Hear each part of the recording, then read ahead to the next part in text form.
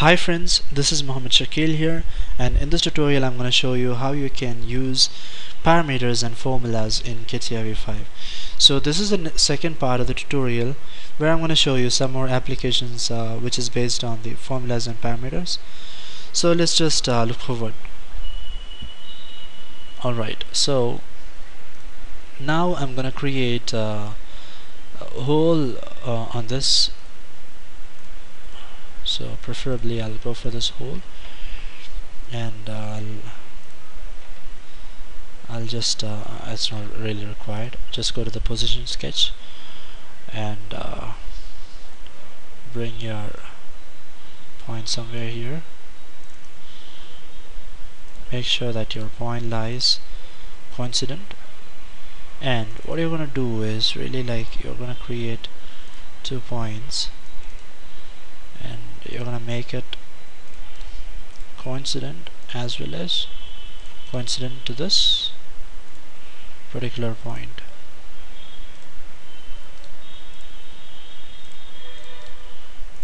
Alright, now select this arrow mark, select 1, 2, 3 using control key, and go here and press on the equidistant points.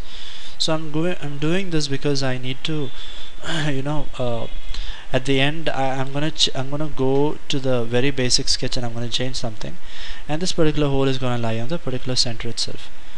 So it's like a chain reaction or something, what you can say.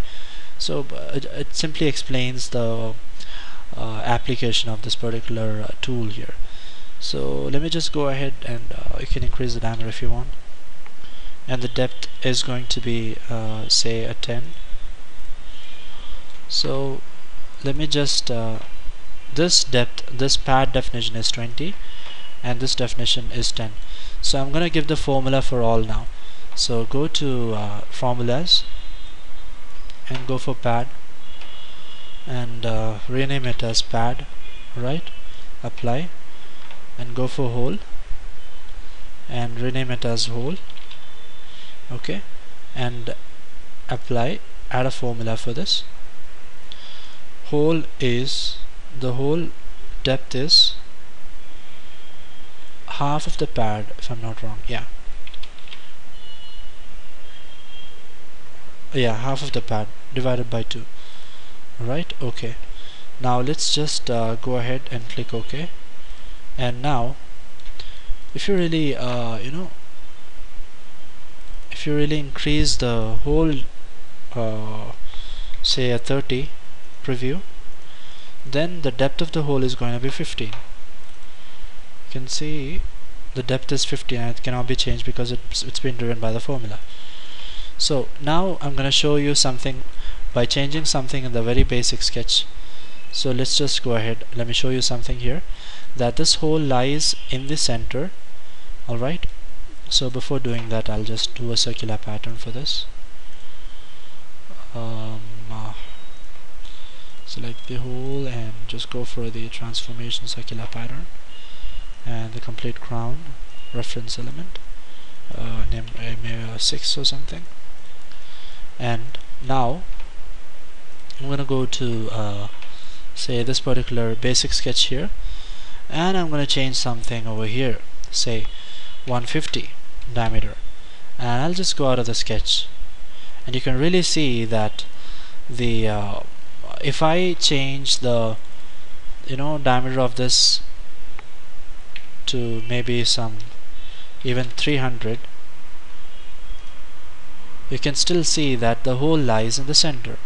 And if I increase the pad of this maybe 60,